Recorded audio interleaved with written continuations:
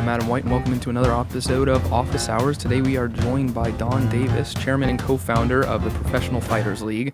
Now, Donn, you're a former real estate guy turned now MMA connoisseur. What the heck happened?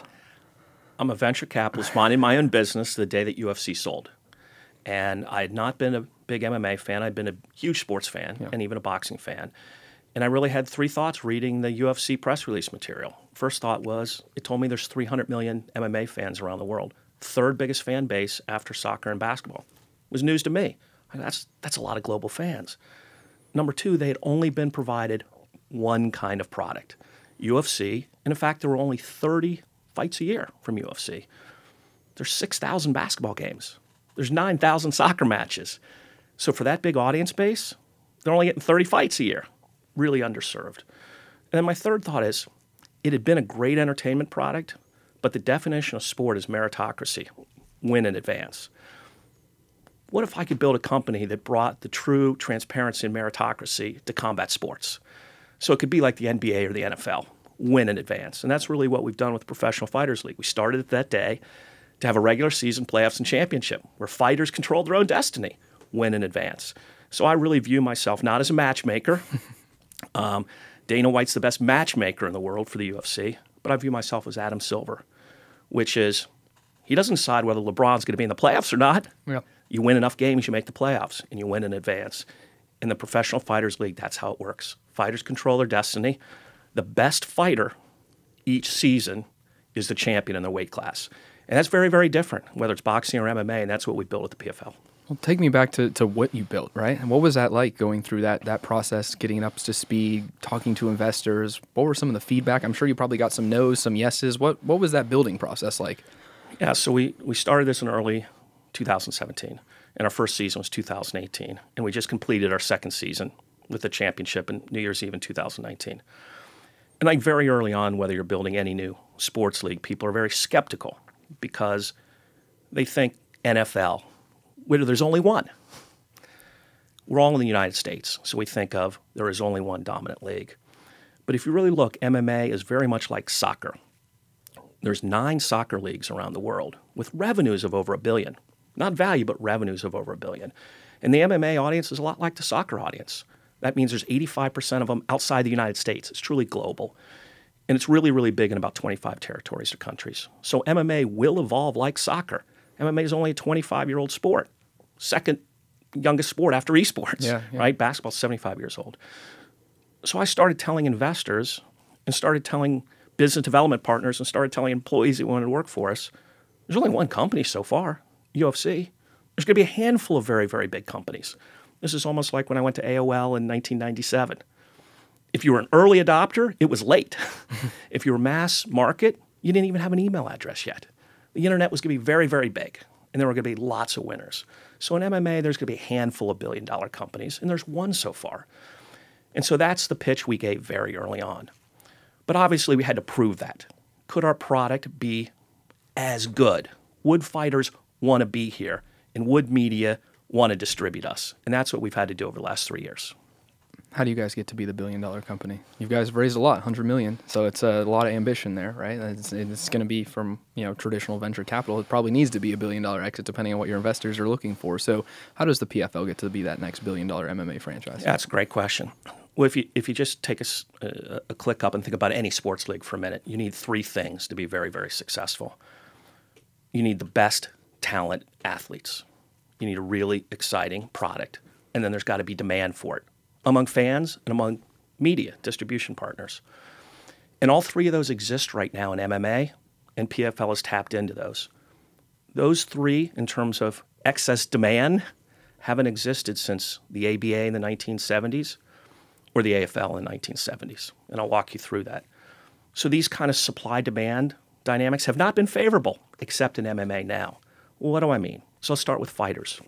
There's 1,500 professional fighters around the world.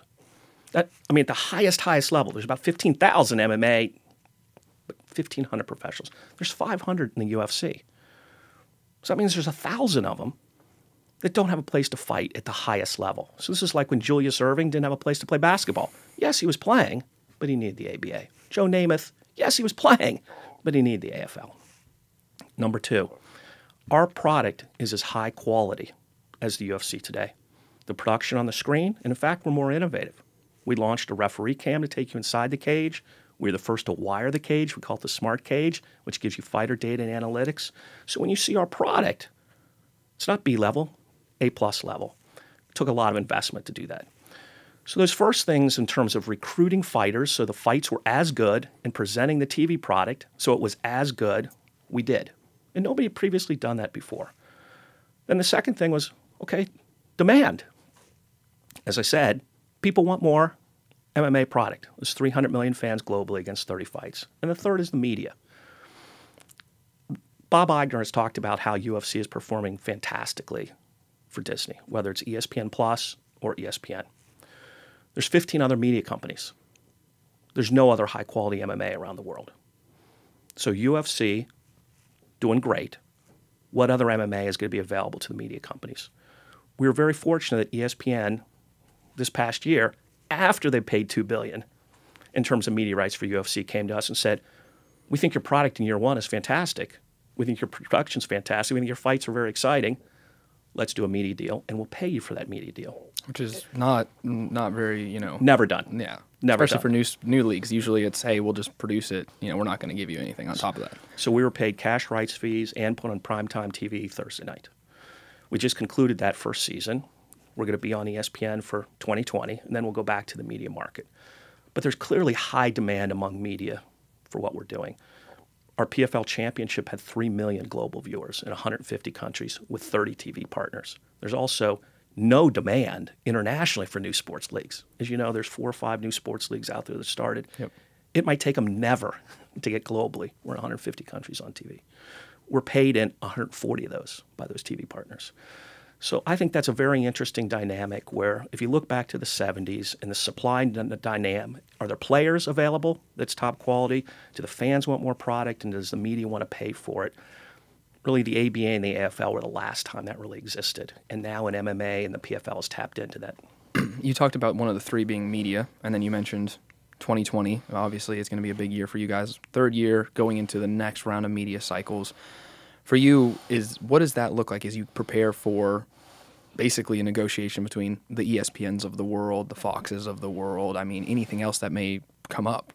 How do you guys differentiate that product so you're in front of what would be a lot of the big rights negotiations coming down the pipeline, whether it's the NFL or something like that, to where you guys can get as big of a pie so these people aren't like, maybe I'm not going to spend here because I'm saving up to try and get a bigger piece of this pie? Adam, great question. The PFL is a major sport on a minor budget. Those don't exist. You can have minor sports on a minor budget, and you can have major sports on a major budget. So we're producing at the PFL already 25% of the UFC audience. Think how insane that is. So the UFC's been around 25 years. We've been around 2. The UFC's marketing budget's $150 million. Ours is 0. They're on ESPN on Saturday nights. We're on ESPN2 on Thursday nights. And we're already doing 25% of their TV audience. That's how good the product is and how differentiated it is and how much demand there is for MMA out there. And we're growing 25% a year for our worst fight, 95% a year for our best fight. So if you took all of our fights this year, we grew 50%, fastest growing sports league. So we're on our way. Yet we're still extremely affordable, producing major engagement, major audience. This is my 2,000th company to build, right? So it's not my first rodeo. We're really proud of what we've done, but we're also very realistic. We want to deliver for our partners. We really appreciate what ESPN has done. We wouldn't be here. We want to stay with ESPN. And we're reasonable people. We'll be reasonable people for the rest of the market too. And I think what we've delivered is a product that people are shocked by how good it is, and audience that is not only good, but really growing fast. And I think there'll be demand for that in the market. What do you think has contributed to that 25% in 2 years of the UFC? That comparison. Why this? Is it just because MMA is a more mature market and there's more interest in the sport, and the UFC has brought MMA up to a level like rising tides lift all boats? No question. I think what you said is totally true. I think, look, when there's always a point going back to the internet where everybody says the water's warm, right? And when ESPN and Disney kind of blessed MMA, said this is now a mainstream endeavor, that certainly helped. You sent it to all your investors, every media partner. Hey, look at this. That's a big deal. Yeah. I think that's a big deal. So I think that's certainly helped. I think that's point one. I think point two is, although there's been probably hundreds of MMA companies around the world that have started and said they're going to be the next co-leader with UFC, nobody's come at it with a differentiated product. It's always been a Me Too product. Well, UFC's killing it. What they do, call it putting McGregor up against somebody in a one-off event, nobody does it better. We don't need any more of that. They're fantastic at it. What we did is come at it with the sports season format. We don't decide anything. We choose 72 fighters at the beginning of the year in 6 weight classes, 12 fighters in each weight class. Win in advance. Think of it as a giant March Madness meets MMA. Well, nobody ever tried that. People have done like one-night tournaments. Bellator tried 5 or 6 years ago. What PFL is not a tournament. It's a sports season. You can start to follow those journeys of fighters. Sometimes the favorites lose. That happened to the Dodgers this year against the Nationals, right? Yeah. Right? So sometimes you have a perfect record and the favorite loses. And people go, oh, is PFL upset by that? Happens in real sports, right? I mean, UMSBC over Virginia, everyone talked about it forever. And so to me, the context as a sport fan, when I watch March Madness, I only know like 3 players. I know Zion, and I know about, I know Duke. I don't follow it all day long. And when you look at MMA fighters right now, we did some research. Most fans can only name 5 fighters. I know John Jones. I know Conor McGregor. I know this Khabib guy only because he wears a fuzzy hat, right? Ronda Rousey, oh, wait, she retired. 5 fighters is all people can name. Think of that. So most fighters they can't name, and there's no context. Why are they fighting? Where are they going? Where have they been? And the tagline at the PFL is, what do you fight for? You're fighting for something to build FOS, right? We're all fighting for something. And the fighters are just another version of that. Whether it's love or ego or money or a better way or to pay for your kids' college, we're all fighting for something. And we all want a fair shot. We don't want politics. We don't want marketing. We don't want manipulation. And there's been a lot of that in fighting since the 1920s. Yeah. And so I think what fans have responded to is the authenticity, the transparency, and the meritocracy of the PFL. And I think that's why it's taken off. Awesome. And you mentioned in part of that, you compared it to the season to March Madness. Obviously, one big part of March Madness is the sports betting side of things. We've seen sports betting explode. Penn National getting into Barstool. Yes. Barstool even has a fighting property. Sports betting for the PFL, I know you guys have live betting stats, or you're going to be integrating them into the broadcast this year. How do you see that playing out? What does it look like for you guys as an operator, as someone who has media assets? How is sports betting intertwined, and where do you see it going?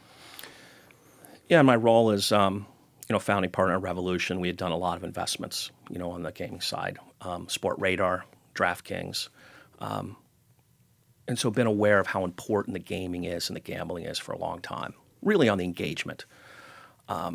So from the very beginning, what we did at PFL is say, what if you're starting a new sports league to be digital first, mobile first? That doesn't mean you're not going to be on TV. That just means what would you build into the product? So it was very engaging if you were a digital mobile consumer. You were 30 years old and you were watching something on your phone and you were in India or Chicago. So one thing we did is we wired the cage. We call it the PFL Smart Cage. We work with the people who created the yellow line, SMT, and we're the first to get full clearance from all the commissions to essentially put technology in the cage. We can't just do that. That's a regulatory. What that does is we collect the biometrics and all the data and all the statistics real time in the fight. We've displayed some of those this year. Heart rate, punch impact, distance traveled.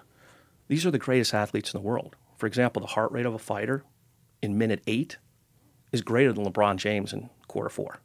Astounding. But we won't know that because most of us don't watch a lot of MMA. The pressure on a mat, we're all falling asleep because they're on the mat. That's like an F-150 tire on you.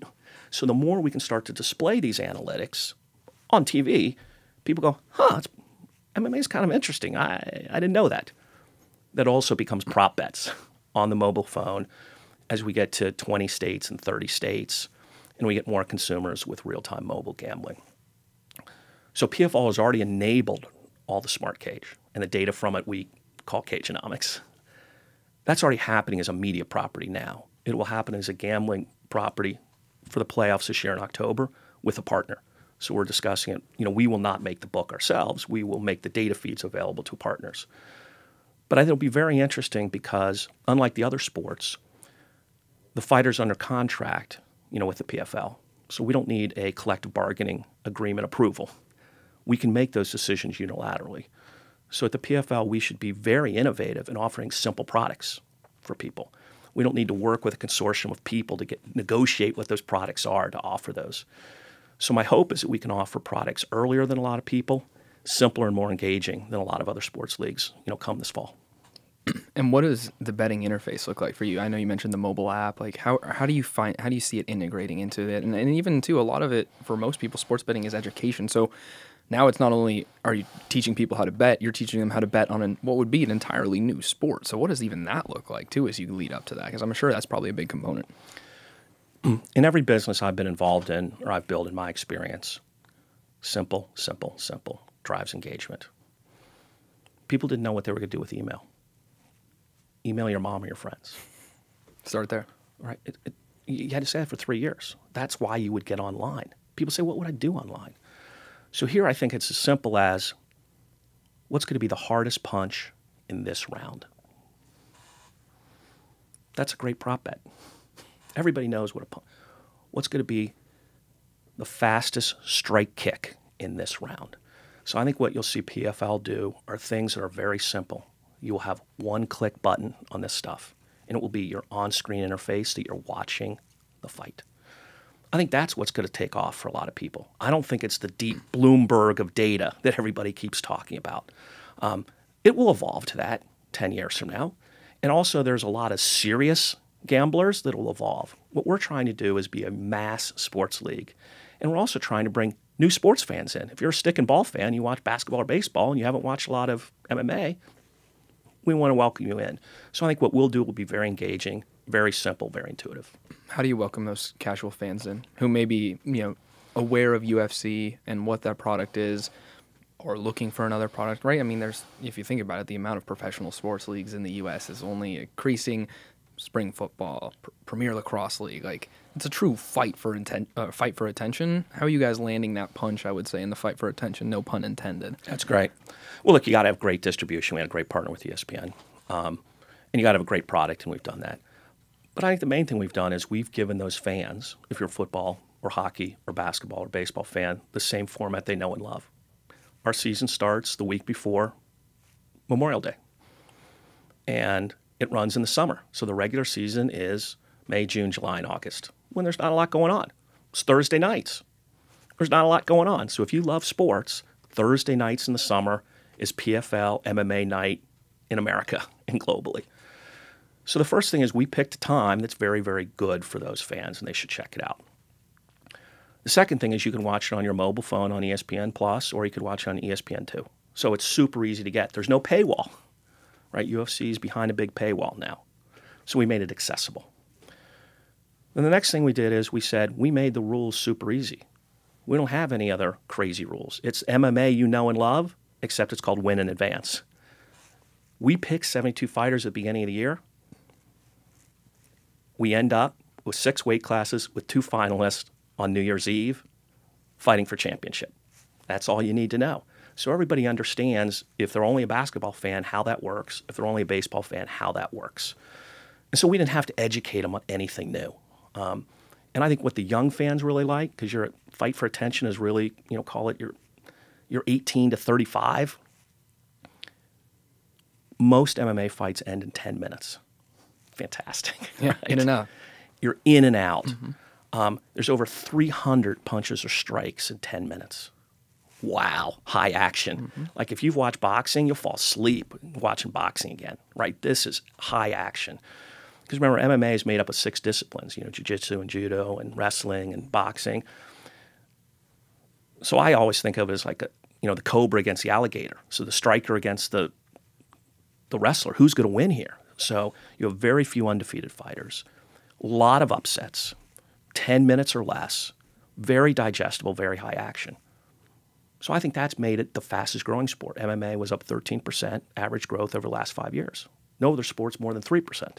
And I think so we have one, good currents behind us, two, a really good product, and then three, I think we picked the season format and this time frame that really works for a lot of sports fans. And I think you mentioned the positive currents, but it would be remiss to not even talk about the headwinds that could potentially come of this with everything around concussions and safety and kids and younger people getting away from the footballs of the world. I mean, we've seen it across the board, right?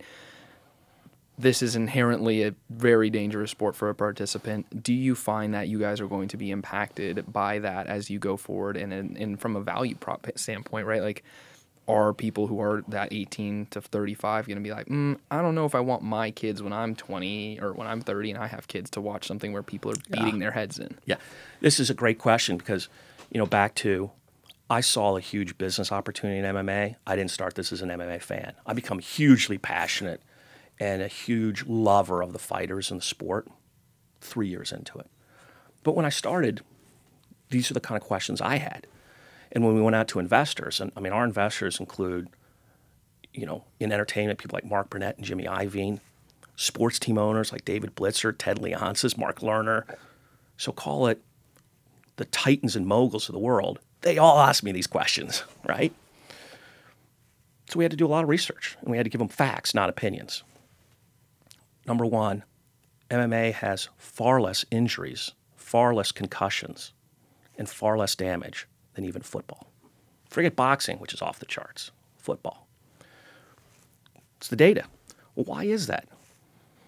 The gloves are very small and very light.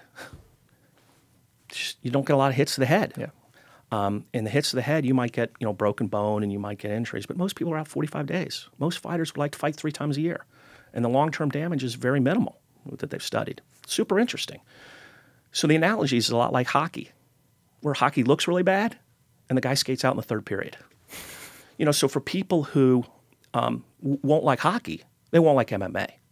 Is there some action that occasionally go, wow, that's a blow? Absolutely. But is there a lot of long-term damage, which I separate from that? Surprisingly little, and far, far, far less than football in any given season. Far, far less. And the second thing I'd say to you is, on the participation, MMA is a top 3 sport in terms of participation in every country except the United States. Every major country except the United States. It's top 5 in the U.S., among people under 21. But top 3 around the world. They might like basketball, they might like soccer, but if you look anywhere, not only growing, but top 3. So once again, we're very U.S.-centric, as we think about it. So if I were, in boxing, very worried. If I were in football, very worried. But actually in the MMA, I was very surprised to see the statistics and just how safe it was, and more than that, how respectful the athletes were. Because remember where they came up. 40% of them have a college degree. 30% of them were in the Olympics. Nobody's been giving them anything. They've been paying their way, and you're not really a champion until your late 20s. So it's just a very respectful, very organized, very disciplined sport. You talk U.S. versus global. How do you prioritize each of those things, right? You have 160 markets, 150 markets you mentioned. You're getting paid in 140 of them. U.S. is one of those 140. What does that look like from your time, resources standpoint? Yeah. As you mentioned, it's 3rd and growing, and in the U.S. it's 5th, and it's just it's an emerging sport here, but it's a massive sport globally. So what does that look like for you guys? Yeah, PFL's mission is to be a global sports league. We want to be the 6th major global league after the NFL, NBA, NHL, and EPL. We count that in that. So unlike some sports leagues that are U.S.-centric, we're completely focused from day one on global. So we have fighters from 18 countries. The flags are on their shorts. So did we bite off a lot from the beginning? Absolutely.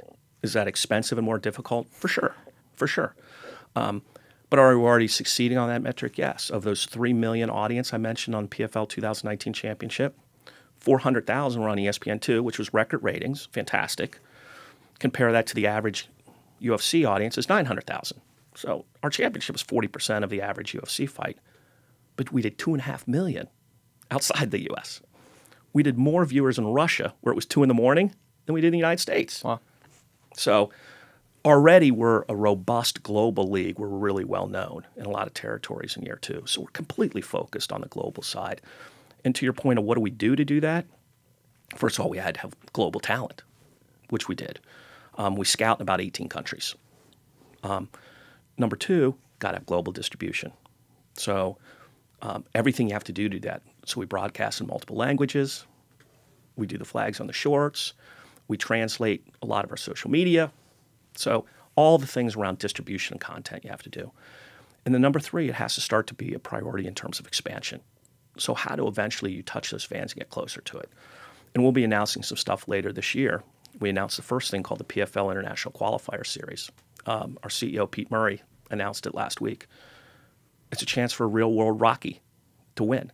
So we're going to be in Australia, Abu Dhabi, Germany, and Russia in March.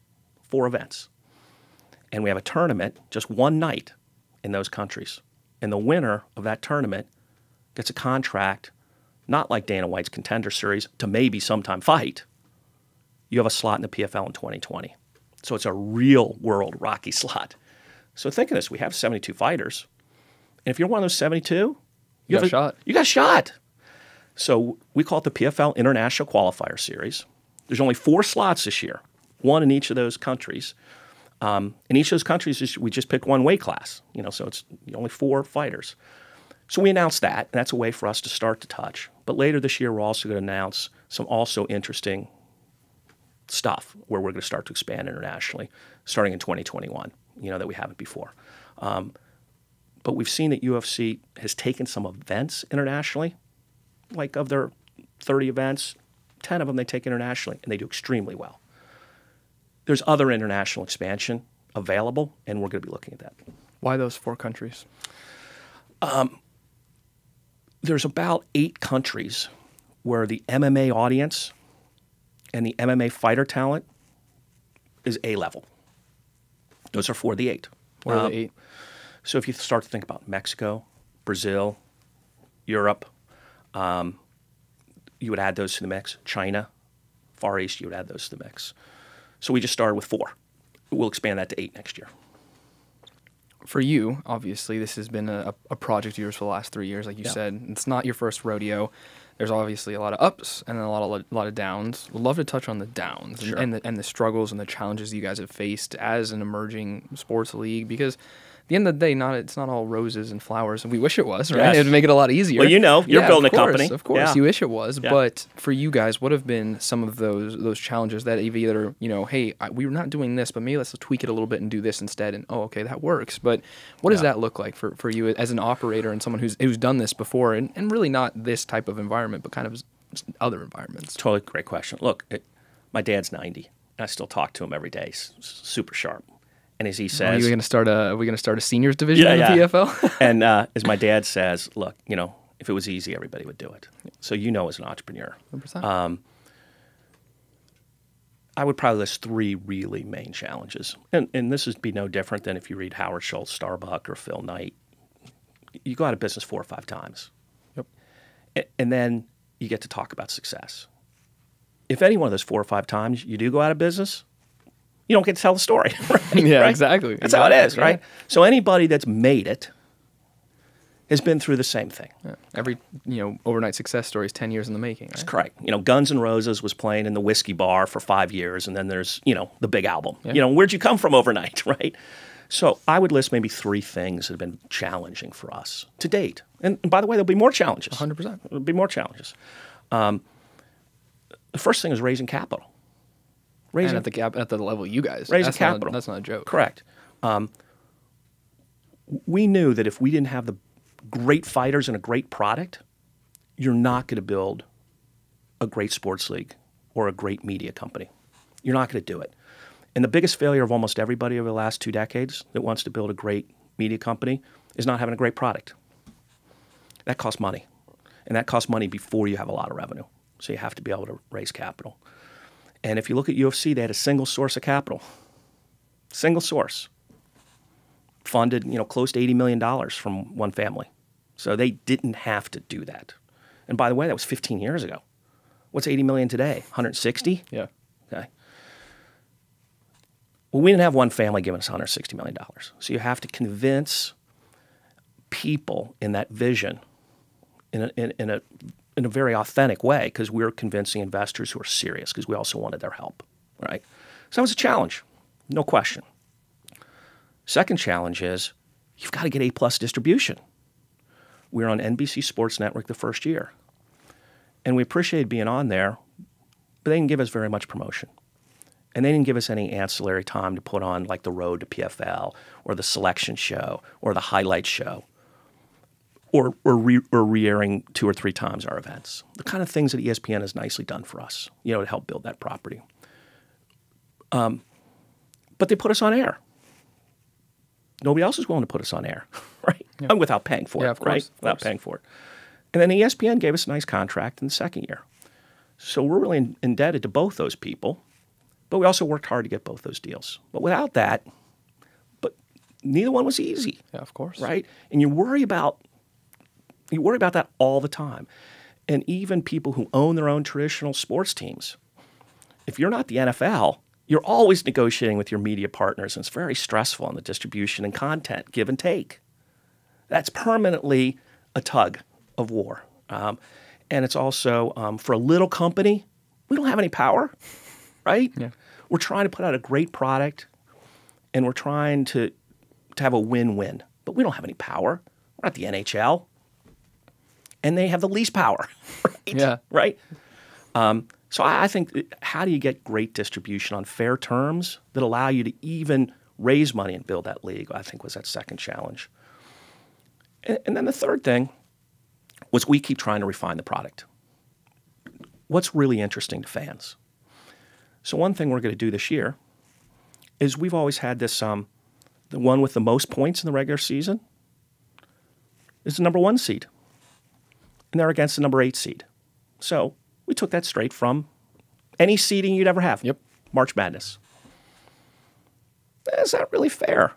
Just like MLB sometimes this week might rethink its playoffs, the NBA sometimes rethinking how to make this. We said, what if that number 1 seed, they've really earned it. They should be able to maybe pick their opponent. So I think you're going to see this year, in the PFL, the number 1 seed calling out who they want to fight from the other 7. They've earned that. They got the most points. So you're going to still have the other 7 in there, but they should be able to call out who they want to do. That creates better rivalries, and maybe they think the number 5 seed on points is weaker than the number 8, and they want to do that. So we're going to constantly refine within that meritocracy and transparency how that product is not only more interesting for fans, but draws a bigger audience, draws more engagement. You mentioned the EPL as a league you kind of benchmark yourself against. Is there a PFL 2 and there's promotion and relegation at some point? Is there, global PFLs where it's, PFL Australia, PFL Abu Dhabi, and they have those leagues, and then you have a Champions League type of thing, right? Like, what do you guys kind of see as this roadmap as, you raise $100 million, the roadmap to $1 billion in terms of probably what your exit would like to be? What does that next 5 years look like? You can come do business development with us at any time. I'd be glad to have you. But look, you've basically read what we're working on. The opportunity here, obviously, is to create a FIFA of MMA. And countries want their own league. They don't want you to give them one fight a year. That's exporting what they view as an American product. What we have built is PFL Global. But yes, just like the Olympics can't exist without American TV, it's very Americanized. Yeah. So what if we really, really built a global league and we really gave major territories their own PFL Europe? Something that we're actively working on. Along with that, I think you'll see in 2028 MMA in the Olympics. A lot of discussion on that. 5 of the 6 disciplines that make MMA are already in the Olympics, but they don't have like the viewer cachet of putting MMA in the Olympics. I think they'll adopt something very similar to the PFL format in terms of points. Remember, in the PFL, you get a win, you get 3 points, but you also get bonus points for early finish. So Adam knocks out Donn in the first round, you get 3 points. You knock me out in the second round, 2 points. The third round, 1 point. What that does is that incentivizes early finishes. So I think you're going to see the Olympics start to shape your question about the globalization of MMA, the format of MMA, countries and pride around MMA, and the PFL is going to try to be a leader in that. And I think we have the flexibility to partner with people to do that. What was that moment, you raised the first time $50 million, you start the league. What was that moment when you said, you know what, shit, this can actually be something? Like there was like a seminal moment where you're like, damn, I was right about this. Let's go all in and raise the next round, and let's really kind of like put our foot to the metal here and try and see if we can actually like take advantage of what is an upswell. Yeah. I don't know if that exact, I understand your question, but I don't think that moment always exists because maybe, look, I'm 57 years old. And so that first money I take, I have such a sense of commitment and responsibility that I felt that right away in a sense. But I co-founded the league and I was also running Revolution. At the same time, I did 2 jobs, as we all sometimes do. Yeah. But early in 2018, after we put on a couple events, I saw the opportunity to make this not a billion-dollar company, but a co-leader in MMA. And I went to my partners at Revolution, Steve Case and Ted Leonsis, and I said, look, I've been a venture capitalist the last dozen years, running our Revolution funds. I have to go in and try to build this PFL and everything it can be. And so now I went to founding partner at Revolution as of the end of 2018. So I'm full-time PFL. Yeah. So I think to your question, as an entrepreneur, sometimes you say, A, this can be really big and impactful, but 2, I have to give it everything I got to do that. We have an unbelievable team. I mean, Pete Murray, the CEO, former head of marketing of Under Armour, 13-year senior executive of the NFL. George Greenberg, our executive producer, 16 sports Emmys, was top producer at the NFL and UFC for Fox. Jim Branson, our head of business development, business affairs, general counsel at AOL. So, unbelievable team. But as an entrepreneur, big idea, big opportunity, got to go all in. And so I think I felt that very early. But as you also know, every day you're pretty nauseous. Yeah, right. Tell me about it. Every day you're pretty nauseous because in a sense, there is no end. No. And every day you have to be optimistic, glass half full. Yep. Because the glass is never more than half full. I don't care where you are. Never. Never more than half full. Never. So, you mentioned there is no end, but what is the horizon, right? Obviously UFC sold to Endeavor. Is that the move? You don't have to give me the secret sauce, but, how do you guys see this kind of matriculating? I'm sure you've probably even entertained those conversations already just based off of the market and what's going on and the economy, right? It's a good time to be building something that at least is providing value. What is it that you see as that success story for you guys, for the investors, and really what would be the quote-unquote end point? Yeah, no, actually, to be blunt, we haven't thought about it because we have too much to build. Yeah. We have too much ahead of us to build. Everything we just talked about, for the last half hour, we got ahead of us to build. So are we trying to build something very valuable? For sure, but we got so much work to do. And so the work is, how do you build the brand? How do you build the audience? How do you go global? And how do we deliver for our partners? And we got a couple years to do that. 2020, third year for you guys. When you look back, you're sitting in there New Year's Eve at the end of 2020. What makes 2020 a success for PFL, and where do you think that you guys can take leaps and bounds from what you had the success from 2019? Yeah, it's a great question. Look, PFL has to be culturally relevant. Sports is in the fabric of all of us. So when you talk about sport, whether it's the NBA championship or whether it's March Madness, it's culturally relevant. And some people are talking about the PFL championship, but we need more, right? Some people are talking about our sports season format, and it's really, really cool. And a lot of people on Reddit, we need more, right?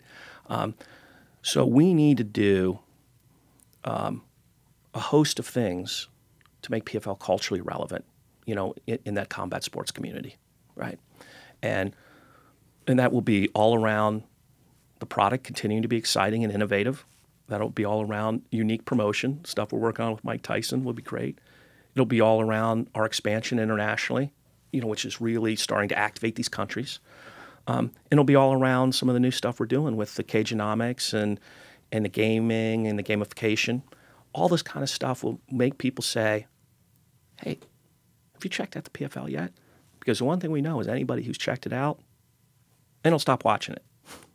This is not like it wasn't good, wasn't interesting, it wasn't differentiated. They say it was good, it was interesting, it was differentiated. So that cultural relevance, I'm sure you know as an entrepreneur, people say, front office sports, I heard of that. Okay, well, that's a big moment. Yeah. And the number of people, we were down doing business at the Super Bowl, the number of people who said, I saw that on New Year's Eve, that was unbelievable. It was 10x the year before. Can it be 10x again? I think that's the kind of stuff we drive toward.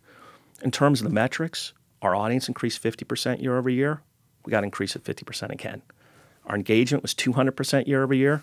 Got to do 200% again. So you got all those, our revenue increased 400%. Got to do 400% again. So those are the kind of metrics underneath your squishiness of cultural relevance. But you need that kind of discussion among combat sports fans. You talk about revenue. What's the path to profitability? I'm assuming it's not there yet, but for you guys, what is that path? And do you? I mean, I'm assuming you hopefully have that built into the business model. What does it look like to get to there? Yeah, no. Look, it's surprisingly close. Look, this MMA is not that expensive. Yeah, very expensive as a startup. We have raised $100 million, but in the scheme of building a very big company, to put on a great product, we can be break even on our next media deal. Wow. So we can be break even in 2021, 2022 at the very latest. So we'd be break even in our 5th year. It's pretty good. It's pretty good. Yeah. So it just depends on, once again, back to Revolution, in our last 15 years, we built a lot of big companies. Building a big company takes a lot of capital. This is a big amount of capital, but in the scope of what we're building, reasonable. And I think in the 5th year of operations to be break even on that big a scope, that's a great business model. I think what's pretty interesting underneath that, though, is if you look at MMA as a business versus sport as a business, right? Yeah. I started my career, as a chief negotiator for the Chicago Cubs. I did Sammy Sosa's first contract and Mark Grace's first contract. Mark Grace, former Diamondback. Remember those days? Yeah, I did. And my favorite piece of memorabilia, because Mark Grace was my first deal, is he sent me a bat and it said $4.4 million. I gave you a break with you underlined, and that was a lot. That was a lot. That was a lot for a first baseman who had no power back then. This is 1992, right? Wow. So I still love my Mark Grace bat. But so if you look at sport and then you look at MMA, the compensation in MMA, PFL is paying twice what the UFC is paying in terms of fighter compensation, in terms of revenue. But it's still less than half of what the other athletes get in the other sports. So MMA can be profitable where most sports are break even at best, unless you're in a big market, LA and New York, right? Just these sports teams just do not produce a ton of cash unless you're in a big market, where MMA can be highly profitable. It's pretty interesting. And also, we don't have a building. We don't have a big field. When you start to look at the CapEx, or the capital assets around MMA, relatively light, asset light versus, sport team. So I think the economics of building an MMA league, are very favorable. And then the third thing is global versus U.S. centric. So those are 3 differences. The athlete compensation piece, paying them very, very well still allows you to have reasonable compensation, and the asset light and then the global revenue streams make this a good business if you can get to scale. And so I think that's why we've been very aggressive trying to build an A-plus product, because those drivers are there. And you say asset light, and it's great in that sense, but it also kind of probably hurts you from a partnership standpoint. You're not selling in-building signage. You're not selling this. You have a product that's on the road, that's going places. These partners are buying into probably a little bit different, and you probably knew as someone who was signing contracts and working on everything with the Cubs of what these deals were looking like. Even then, now it's probably very different for the Presidentes of the world and a lot of these other partners that you guys have working with. What's that pitch? It's interesting. It's a great pitch, but think of it as the Olympics pitch versus a event pitch. So you can integrate your brand for the entire season in any way you want. Because remember, back to the athletes are under contract. We own all the intellectual property. We centrally control the league. There are no teams that we have to deal with. So if you're Geico or you're Presidente, Anheuser-Busch, sponsors of ours, how would you like the athletes to activate? We can create modules on TV or in stream, in social, in digital, throughout the season, over the 10 events. We can create custom campaigns because all that intellectual property is owned and centrally controlled. So you're not dealing with a league, a team, and a star player. All three of those are the same. So we can create custom campaigns and integrate them like never before. And also we do our own TV production, not just our own social and digital, our own TV production. So it's not just the ancillary content, but it's the main feed. So that allows you to do things that other leagues cannot do, and those do sort of very reasonable price. So what you give up is, call it event activation. Yeah. But you have global media activation that they can't buy elsewhere, and that's pretty interesting. You've been around the block, right? You've done it all. You've multiple businesses started, exited. What has been like the last 3 years, and just personally for you and this experience diving into building what would be a sports league and taking this risk that's a little bit different than what you've done in the past? What has this been like for Donn and just like the career and just like the excitement and the energy and the opportunity that this has provided you?